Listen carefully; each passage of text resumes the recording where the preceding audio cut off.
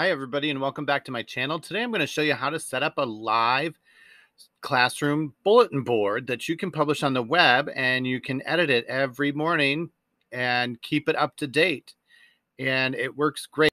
You can send the link out to kids and have them bookmark it, and every morning they come in and check your bulletin board for the agenda for today. It's fantastic. So here is my example. I kind of had my fun beanbag chair little Bitmoji and my title. So the kids know me. I'm the iPad guy. I walk around with an iPad grading classcraft and playing the game with them and teaching. Anyway, so I wanted mine to be on an iPad. So I kind of gave it this frame. So I have my little iPad with my bulletin board up, and that's actually my agenda. And I can go in here and edit anything.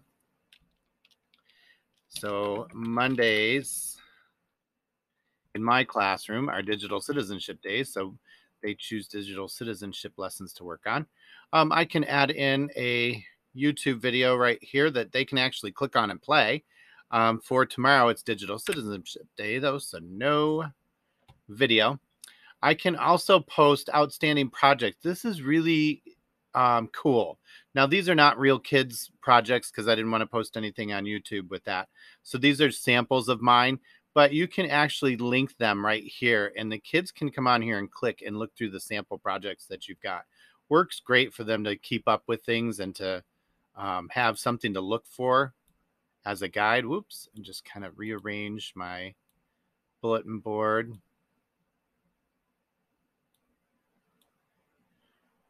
My iPad width is bugging me. There's my problem. There we go. I just want that purple border. My favorite color is purple, if you can't tell. So I want that purple border to be on the inside of my iPad, so it looks like a real iPad. So over here on the right are all my useful links. So these are all picture items that I have with a link that go to these websites. So this goes to our BMS website. This goes to Classcraft. This is the actual September lunch menu for the kids, and every month I change that. And then this is my YouTube channel, We Video, their Gmail. This will take them to their Gmail, and then this takes them to my website where I have a lot of things linked. So this is just really so easy to do. You set it up once at the beginning of the year, and that's it. I mean, I don't edit any of this stuff except for what's right here in today's agenda. And I have it posted on my website. So I'm going to show you on my homepage. Here is my live bulletin board. And you see I deleted that video, and it comes right off of this instantly. So it updates.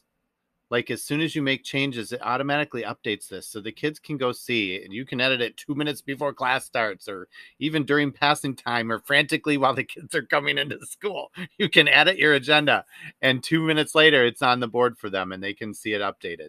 So it really works great. I love this idea. I'm not sure who gave me the idea in the first place, but I am so grateful for this. What a time saver. If you have do nows that you post at the beginning of every lesson, if you have anticipatory sets that you like to do, or an activity you want to throw on there, if you have check-ins or questions or exit tickets, it's all easy. It goes right on this Google slide. You've got one slide to worry about.